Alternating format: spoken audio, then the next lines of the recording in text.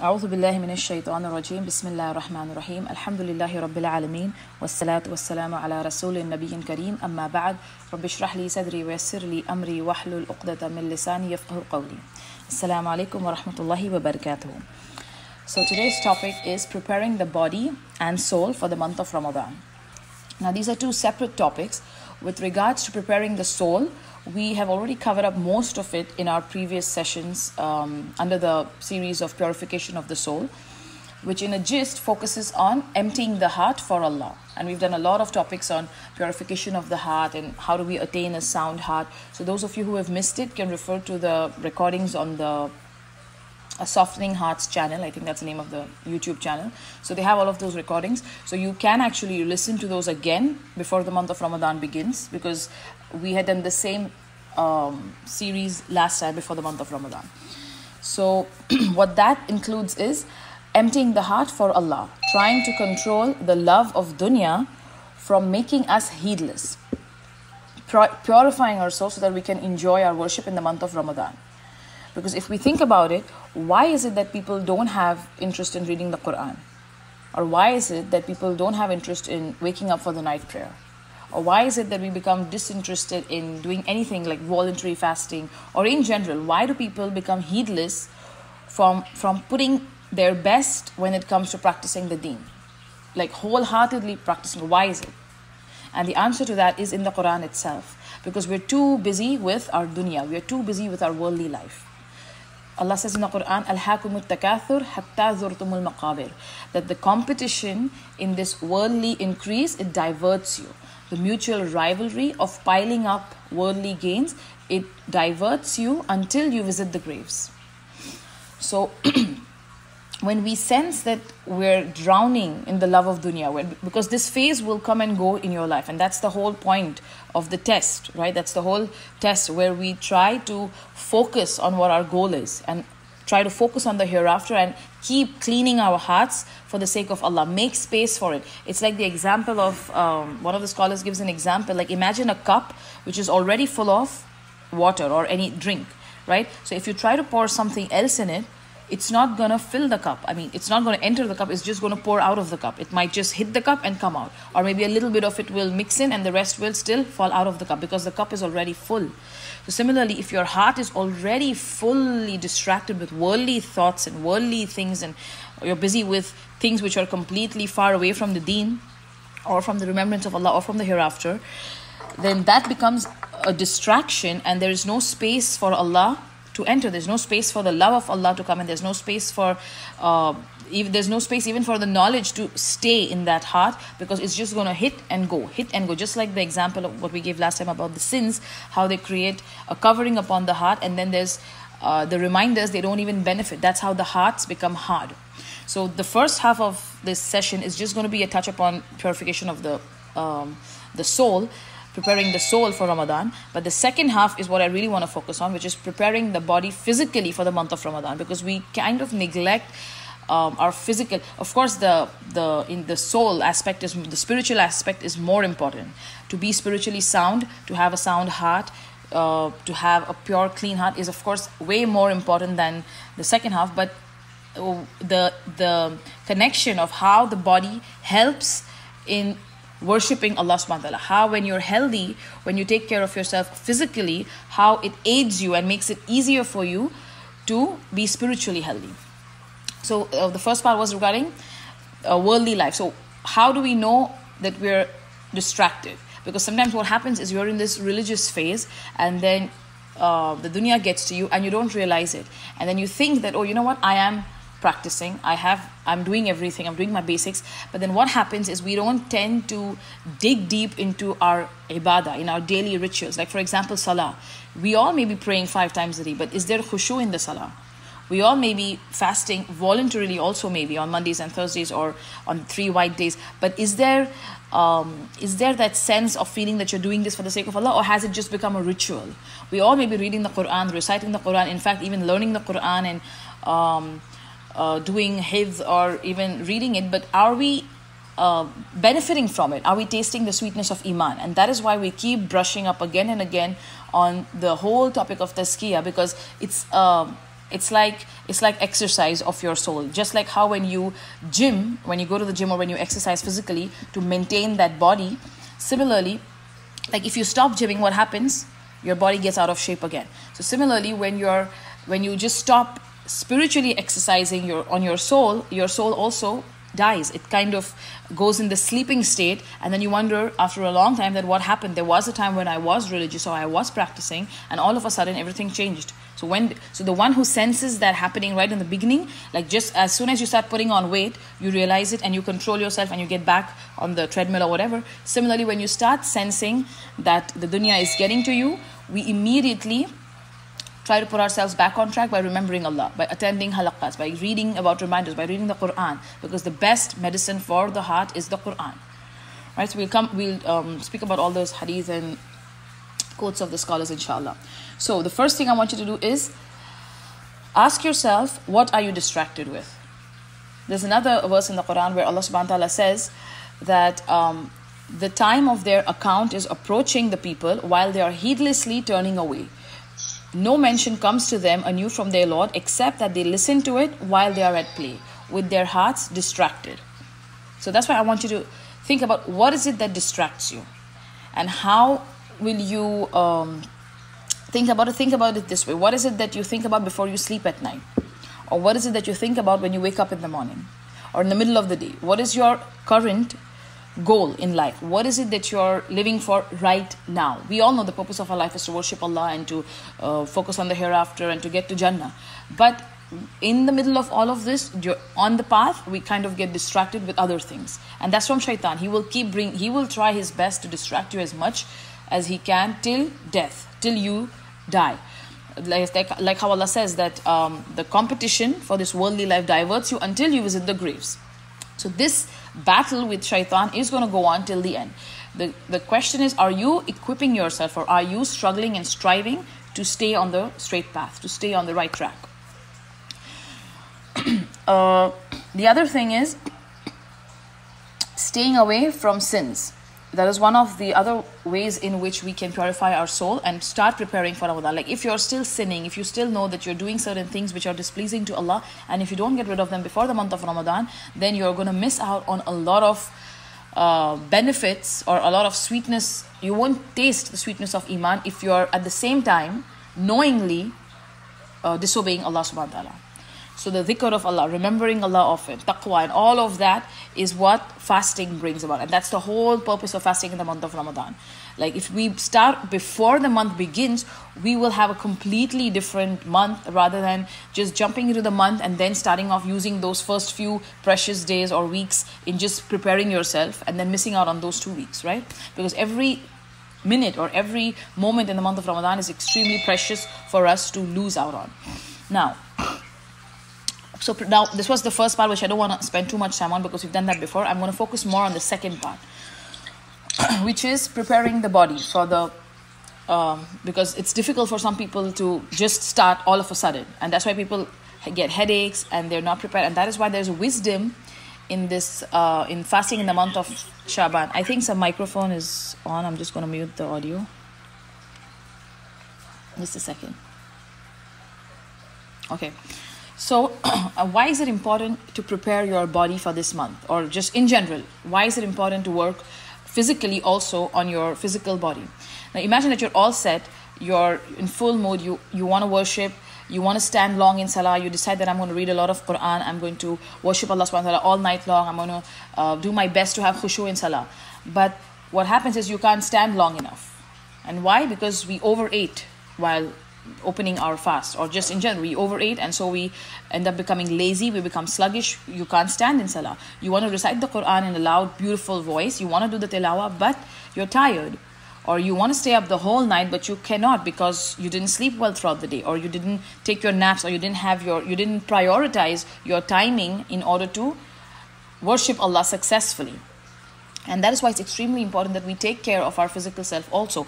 And that is why we have so many hadith and narrations. Like if you look into it, if somebody really wants to live a healthy life, and if they just read the book which is called The Medicine of the Prophet sallallahu alaihi wasallam, and inshallah I was actually thinking while preparing for this, I was thinking of getting that book and actually doing that book for my own benefit and for all of you. So we can just do that book together, inshallah. Maybe one of the, I don't know which day, but inshallah someday. Just remind me if I forget, okay? So one of the hadith that the Prophet ﷺ says, mentions is, let me just change the screen too, so that I had some screenshots to post today. Okay, so this is the next hadith. The Prophet ﷺ said, take benefit of 5 before 5. Your youth before your old age. You can look at the screen, those who are not looking at the screen. Your youth before your old age. Your health before your sickness. Your wealth before your poverty. Your free time before your preoccupation in your life before your death. So think about it. And many people actually go through this. Like when you're healthy, we kind of take our health for granted. Until we fall sick or until something happens and you realize just how one headache can destroy your entire day, or just how one toothache or just a small pinch or something, or some kind of injury or a nerve pressing or your neck spraining, how it literally paralyzes you from functioning in your day-to-day life. And we realize it only when we lose it.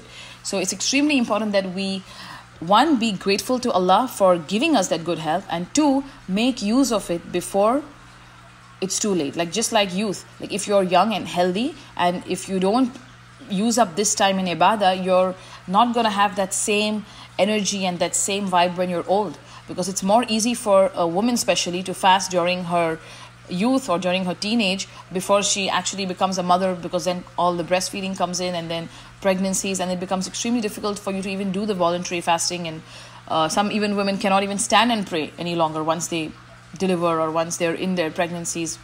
So that's why when you have the energy, when you have the wealth, spend it. When you have your youth, use it. The worship of the youth is more beloved to Allah. When you have free time, use it before you become busy.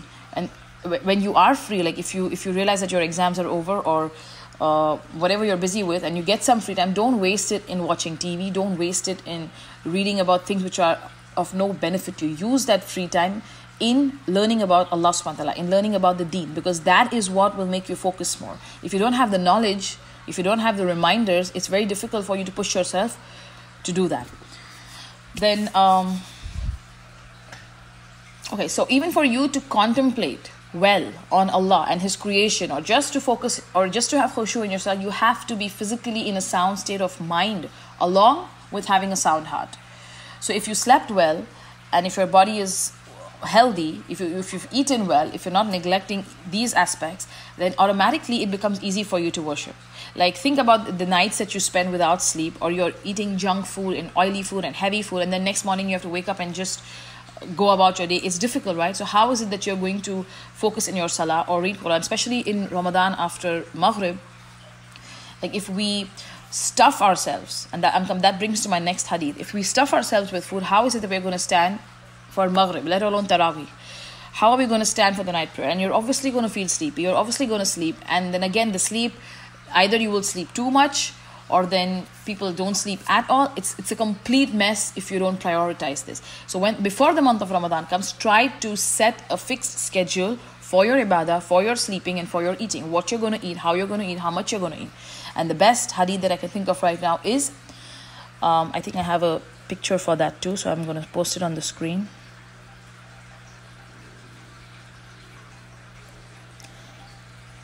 Before that one, I can post actually multiple on my screen. Just a second. Okay. Alright, before we miss this one, the Prophet ﷺ said, a Muslim eats in one intestine, which means he's satisfied with a little food, while the disbeliever eats in 7 intestines, meaning eats much. And this is a hadith in Bukhari. And this is the hadith that I want you to focus on, the next one, which is on the screen right now. This picture that you see, it's divided into 1/3 parts, right? And what is the hadith? The son of Adam cannot fill a vessel worse than his stomach, as it is enough for him to take a few bites to straighten his back. And if he cannot do that, then he may fill it with 1/3 of his food, 1/3 of his drink, and 1/3 of his breath.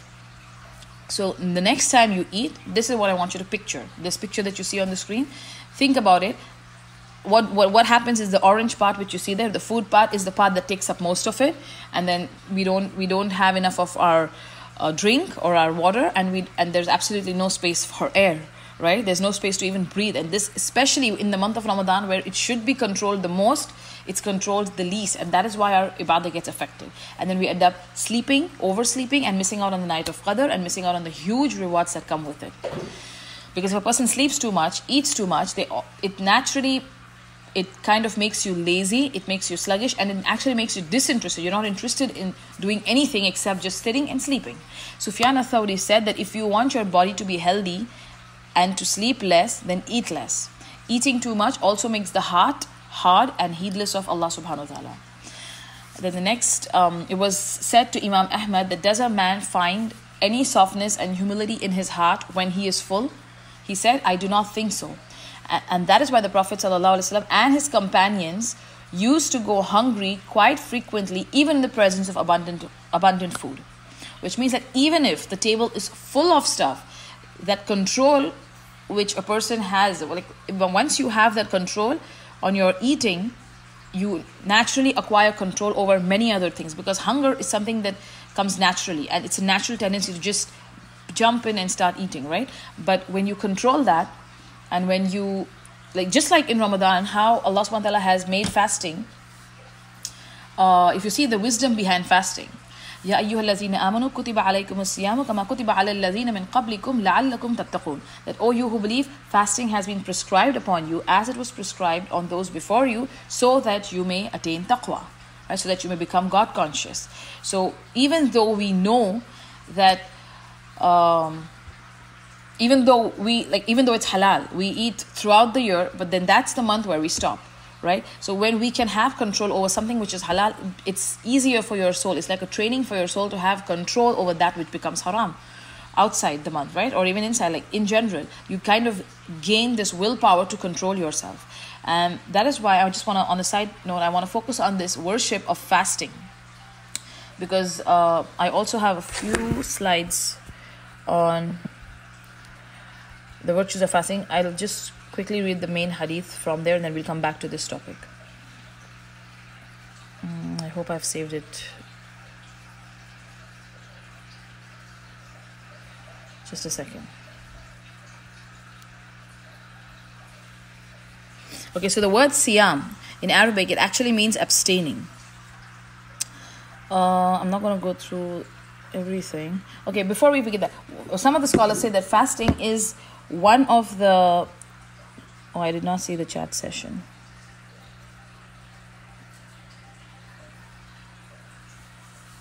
Okay, so one of the lectures that I was listening to, in that they say that after Salah, the second most important worship is Siyam, which is fasting. Because it is something, and we know, right? Allah subhanahu wa ta'ala says that all of the deeds of the son of Adam are for himself, except for fasting, which is for me, and I will reward him for it.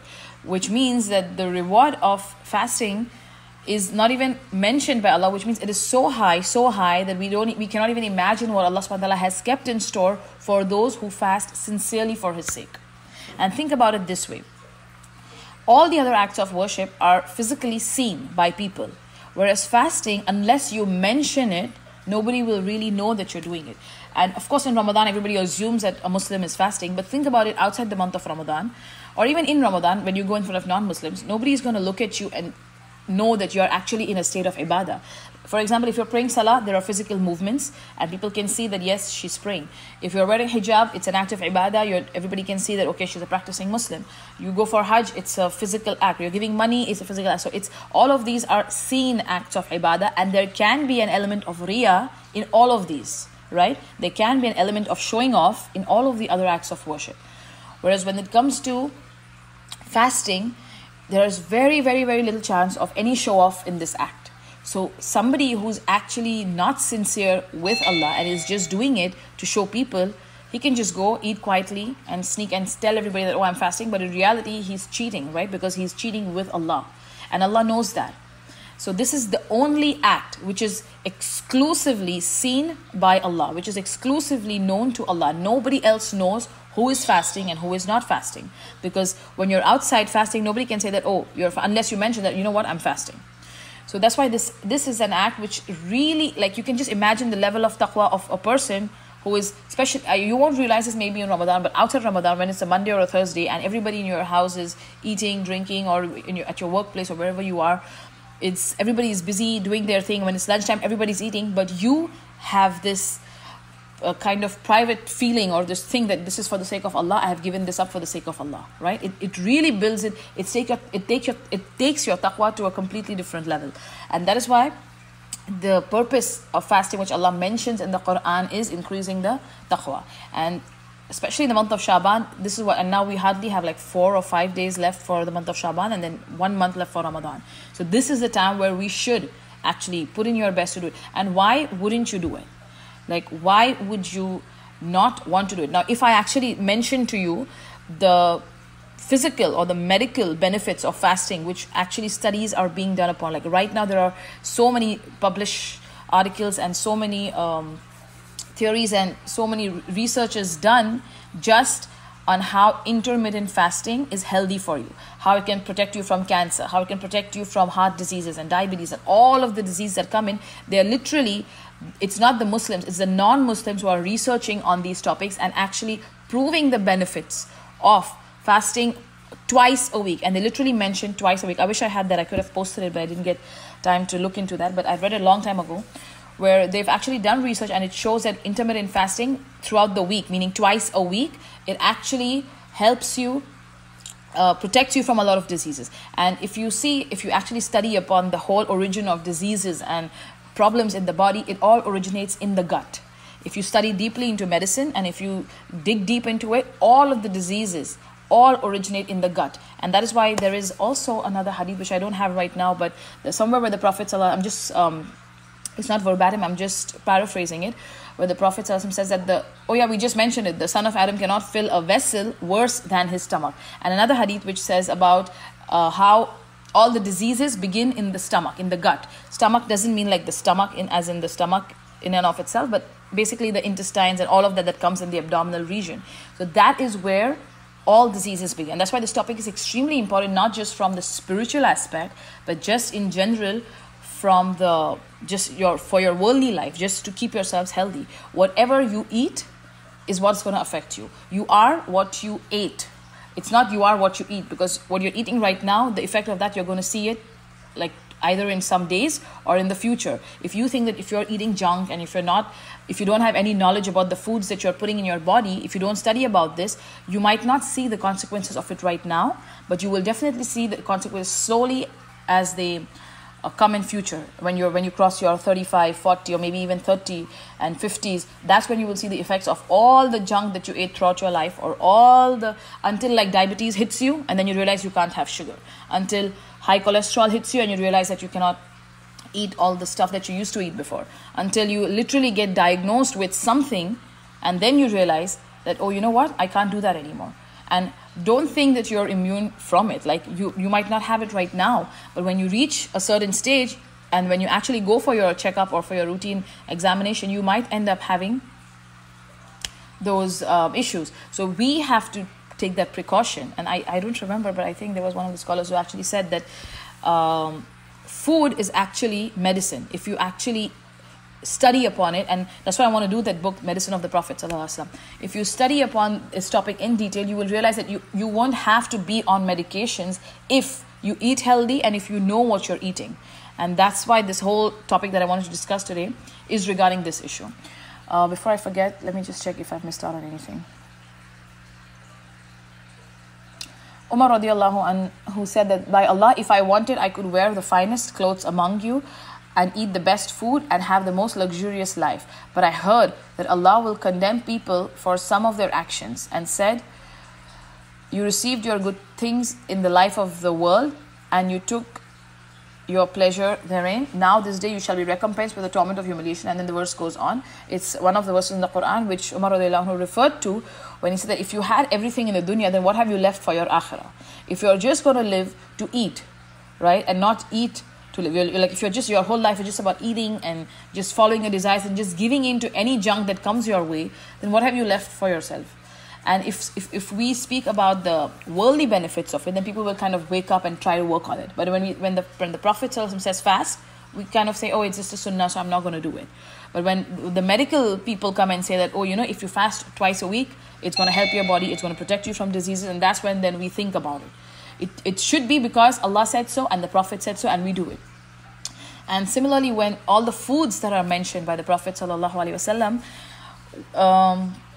if we look into those foods, and now when we see what the researchers say or what the medical side of it says, we realize that we knew these things thousands of years ago, like 1400 years ago, while these people are discovering it maybe now, or they just discovered it a few years back. And I'm going to speak about those specific things in the next few minutes, inshallah. I'm just reading this article. It was an article that I read on one of the websites of Dr. Farhad Hashmi, so I'm just reading that part. A Muslim considers his food and drink means to something else. They are not a goal and pleasure in themselves. He eats and drinks in order to keep his body healthy so that he may worship Allah in his best form. This is the worship that will make him qualified for the honor of the life and happiness of the hereafter. He does not eat and drink for the sake of eating and drinking itself or its desires. Therefore, if he is not hungry, he does not eat. If he is not thirsty, he does not drink.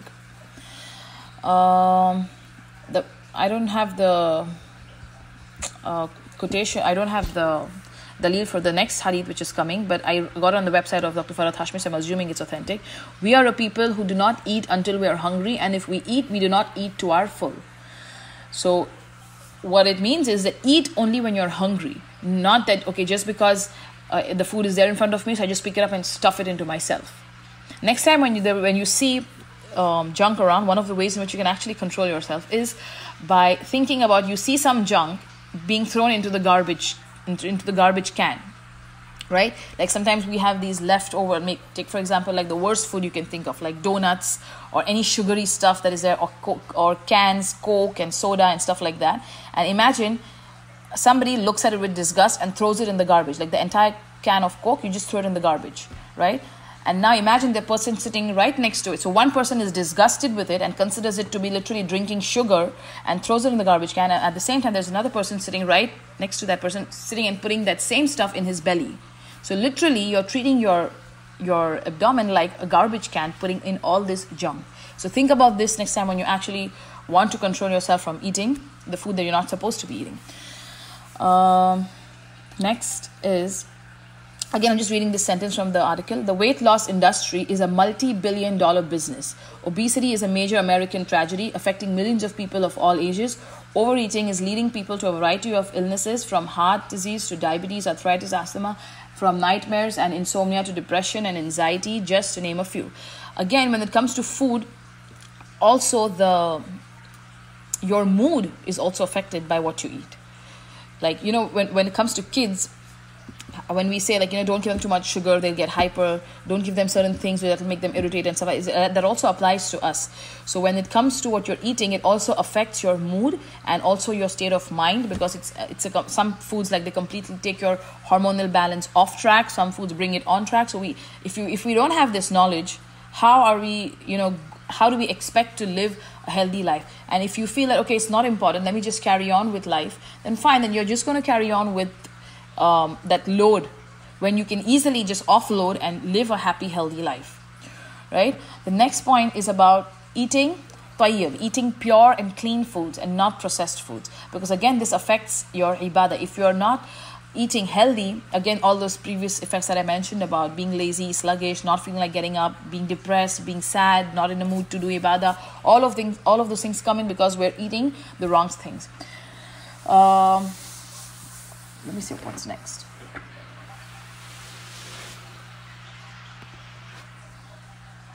Okay, so the next point is about going out of your way to look into what foods are healthy. Because see, just like how I said in the previous sessions, that just like how salah is something we do 5 times a day, right? And so we should study it in detail, the fiqh of salah, and how do we pray, and what invalidates my salah, and how do we do it perfectly, because we're doing it every single day, 5 times a day. We're living with it. So that's why we study it in detail. Similarly, and I think that session is going to time out, so everybody just log in again before the session times out. Okay, so just like how we the things that we do on a daily basis should be studied more in detail by us. Like, for example, when we pray, how do we pray? When we do certain things on a daily basis, it's more important for us to look into them in detail. So just like that, the food that we eat, literally we eat every single day of our life. So it is extremely important that we look into what we're eating. For example, just take the basic example of milk. Right? Milk is something that is found in every household. Our children grow on it. We have it some people have it almost on a daily basis. But do you know what is in that milk? And do you really know? I really want you to answer this question right now on the screen. Like, do you know what is in that milk? Like, is it fresh and pure, or is it processed? Because the milk that we have today in the stores is not the milk that the Prophet ﷺ actually mentioned a number of hadith upon. The hadith which speaks about milk as being a cure. There is, I'm going to read those hadith right now, but the reference that the Prophet ﷺ had for milk is not the milk that you buy in stores today, because the milk that you buy in stores today is processed, it's pasteurized, it's heated to a certain temperature in order to kill the contamination or the bacteria that are formed in it, and then it's brought down to a cooling temperature, and then it's put into bottles or into cartons, and then you see the expiration of those cartons is sometimes up to 6 months, sometimes 4 months, and if it's least pasteurized, you can still have it for up to 3 weeks or less or more. Okay, so this is something that I want to focus on, because I'm just going to deal with basic foods like milk, honey, dates, and black seed, just a few, because when we do the book Medicine of the Prophet, we will do the whole book, inshallah. But just these few basic foods which are there in every home, is it pure that you're drinking and eating? That's what the question is. So those of you don't know, the hadith about the Prophet ﷺ, where he said that treat yourselves with the milk of cows. I hope that Allah will make it a cure for every disease, because cows eat from all sorts of plants. Another hadith where the Prophet ﷺ said, and these are all authentic, Allah subhanahu wa ta'ala has not created a sickness except that He has created a cure for it, except for old age. So drink the milk of cows, because they eat from all sorts of plants. Another hadith, raise cows because their milk is a cure from diseases and their butter is medication. Their meat, however, is a cause of illness. So all of this, and of course we know the verses in the Qur'an which speak about rivers of milk, honey.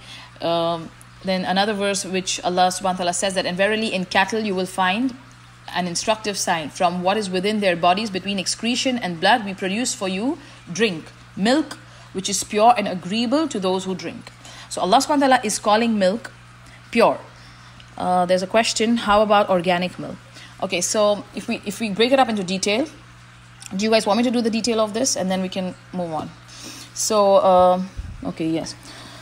So when it comes to milk, you have different types of milk. One is just the most cheap and the most adulterated milk is the one which has which is a non-organic milk, which is where you have the hormones and the antibiotics and stuff like that. So that milk is a complete no, it's literally like a poison for your body. You rather not have milk than to have that kind of milk. The milk which is inorganic, which is completely pasteurized, and which does not mention that there is no hormones or antibiotics used on those cows. For those of you who don't understand, what happens in the milk in the milking industry is the cows which they inject them with hormones so that they produce more amount of milk, but then that is also coming into your milk. Just like how when the mother breastfeeds, whatever she eats affects the child. So whatever the cow is eating or grazing upon or being injected with affects the milk that it produces. So if the cow is sick and they put in antibiotics, they're coming into the milk. If they're injecting hormones, they're coming into the milk. Also, what they eat is important, because if the cow is not treated well, and if the cow is eating grain instead of grass, then again, the quality of the milk is going to be affected. Now, what organic means is that they are not injected with antibiotics and they are not injected with hormones. Okay, this is what organic means, meaning they're free from these two things. But that does not mean that the milk is still pure. What it means is the milk is just not having the hormones and the antibiotics. It is still better than the other milk, but still, again, the organic milk which is pasteurized, and this is what I want you to focus on, the word pasteurized. The word pasteurized is the thing that makes the milk dead. For example, imagine you take breast milk, you heat it on the stove, you're killing the antibodies, you're killing the immune power of that milk. That's the whole point. You're killing the enzymes, the amino acids that the milk naturally possesses because of the heat. So the answer to this is to have raw milk. That is the milk that is pure milk, not the milk that you get in the cartons and in the stores. And raw milk is, unfortunately, it's not very easily available, especially in the West. Literally in every Western country, raw milk is illegal to be sold in bulk, but you can get it from local farms. So if you're in the West, and if you know of local farmers or a local farm, they usually give, in some states, I think it's illegal in 17 or 20 states in the US. I don't know about Canada, and I think it's illegal even in Australia. But in US, there are certain states where it's legal for you to go to local farms and pick it up from the farm. Okay, now if you go online and Google raw milk, you're going to be reading about stuff like, oh, but you can die with raw milk, you can get sick with raw milk, you will have salmonellosis and E. coli infection and stuff like that, which is true. If you're going to go to a regular store and just pick up in a conventional milk factory and pick up milk and just drink it, you can fall sick. But if you go to a farm which claims to have grass-fed cows, no hormones and antibiotics, well-fed cows, and they're taken care of and they're clean, and you get the milk from them, then that is the milk that the Prophet ﷺ referred to, the pure, clean milk, not the milk which is in the stores today. And again, I don't know which place you guys come from, but in India, I think, again, there's a lot of adulteration that happens in milk, and it's difficult to get like completely clean and pure milk unless you yourself go and know the farmer or the place and you get your pure milk. The best thing for you to do is actually go yourself, look if milk is an important part of your diet, that is, to go and look for the best and the clean and get it for yourself. Because you know what, we can do this in the Q&A session, because I don't want to put the whole topic on milk. So we'll discuss this inshallah towards the end, because I have a lot of details about this topic. So whoever's interested, we can, here we have buffalo milk. Yeah, that's also fine as long as it's pure and raw. The key word here is raw and not pasteurized. What happens is pasteurization, it increases the shelf life of the milk, so it can be sold in the stores for a longer time, but it's at the cost of your health. Right? Now, some of the research does say that it does not destroy everything in the milk. And some of them say that it destroys literally everything in the milk, and you're just drinking dead milk, just like a dead white beverage that you're drinking. So even if you give benefit of doubt and say that, okay, not everything is not destroyed, the fact is that the key enzymes and the immune power of the milk is destroyed with heat to a certain extent, and that is how you lose out on these beneficial curing properties that the Prophet ﷺ said. And if you actually Google it, or if you go on YouTube and watch benefits of raw milk, you will see leading scientists and microbiologists and doctors doing research and literally saying that 95% of diseases can be cured just by drinking raw milk. So go research it, look into it. There are pros and cons of both, but if you look into it, the benefits outweigh the risk of it. And like if you see, like literally, like if now when actually I watched the documentary on it, I realized that these people are actually it's like the white doctors which people look up to and think that they're the most ahead in research and stuff like that. They are saying that literally they've got AIDS, they've cured cancer, they've cured different types of allergies and stuff like that with just milk, just on a milk diet. And this the Prophet ﷺ told us 1400 years ago. And the hadith is in front of you. I wish I could actually post it. I don't have it right now, but I can post it. Where there are 3 specific hadiths specifically on cow's milk, where the Prophet said that treat yourselves with cow's milk. For every disease, Allah has created a cure. And so upon you is the milk of cows. So all of these narrations the Prophet already mentioned to us before, which these people are discovering now. And this whole craze of raw milk, which we will discuss inshallah in detail. The next is honey again. There comes forth from their bellies a drink varying in color, wherein there is healing for men. Verily, in this indeed is a sign for the people who think. There are 2 cures for you, honey and the Qur'an. So basically, honey, the cure for the body, and Qur'an, the cure for the soul.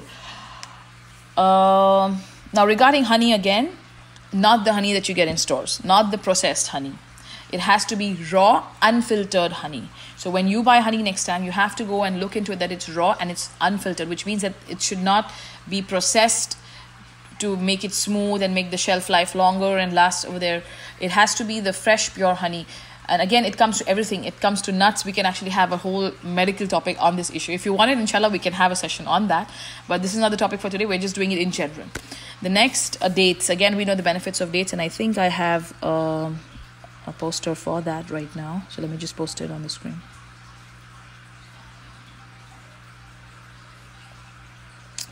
And that is why... Oh, I don't have it on the screen right now. I had it like sometime... Oh, here it is. I got it.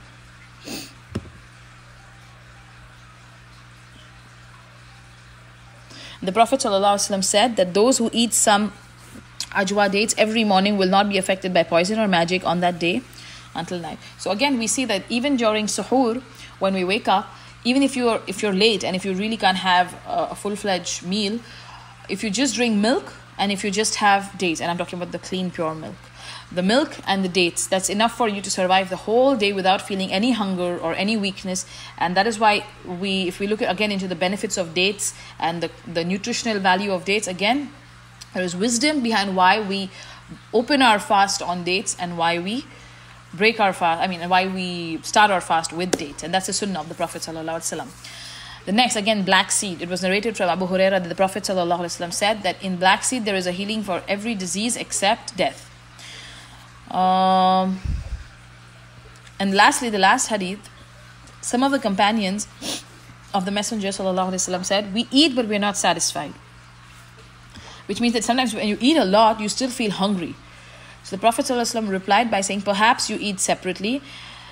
And then the companions replied, and yes, we do. And so the Prophet ﷺ said that eat together and mention the name of Allah over your food, it will be blessed for you. So again, before we eat, we have to say Bismillah if you really want nutrition from that food, and if you want to be benefited completely from that food, remember to say Bismillah before we eat and drink, so that Allah puts barakah in even whatever little you eat. So even if you eat little, that is enough for you to survive. Always remember the hadith about the few morsels of food are enough to keep the back of the son of Adam straight. Because if you remember this hadith, you as soon as you finish 3 or 4 pieces, you know that this is enough for you, right? And you won't indulge in more. So I'm going to end this session here, and then we will do the Q&A and the discussion, so I can finish the recording and keep the second part as a separate recording, so we can just post it on the group, inshallah. Subhanakallahumma wa bihamdika ashhadu an la ilaha illa anta astaghfiruka wa atubu ilaik. Assalamu alaikum wa rahmatullahi wa barakatuh.